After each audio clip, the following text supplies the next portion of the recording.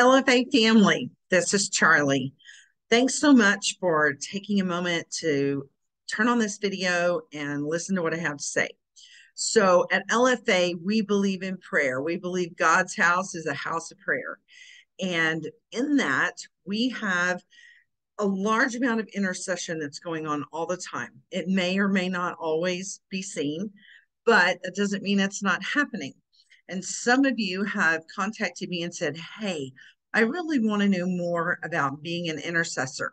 Now, just because you're watching these videos or you're interested in being an intercessor doesn't mean that you are required to be part of the intercessor team at Longview First Assembly. However, I do want you to just tune in just to beef up your prayer life. Hey, we can always grow and always do more. I want you to know that over the next several weeks, I mean, I don't know how long this is going to go. Let's just play it by ear. But what we're going to do is I'm just going to share some nuggets with you about intercession. I'm going to share some nuggets with you about how to approach God in prayer, maybe differently than you've done it in the past. And I don't have it all figured out. I'm not perfect, but I've got some skin in the game. And my water's been under the bridge for a few miles. You know what I'm saying? And I have seen God move so miraculously and so powerful in so many ways. And I believe that prayer is like upper level leadership. That's what I think of prayer. I think prayer is so valuable in the body of Christ. And it is so tender to the heart of God. He loves it when we talk to him. So I want you to be prepared that there may be some books that I recommend. Does that mean you have to read them? No, but I recommend them because I suggest it.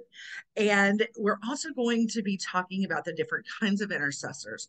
We're going to be talking about how to live life more effectively so that our intercession is more effective. That could be fun or not. Okay, so we're going to get down and nitty gritty. I'm going to give you some short videos over however long this takes. And they're going to be on this YouTube channel. And I just want you to feel free to watch them. You can feel free to share them. Hey, anybody outside the church is totally capable of watching them as well. I just want you to know that the heart of God is to lift up the body of Christ in prayer. Our job is to edify the body of Christ. So let's get busy. Let's do that. I'm going to see you soon in lesson 1.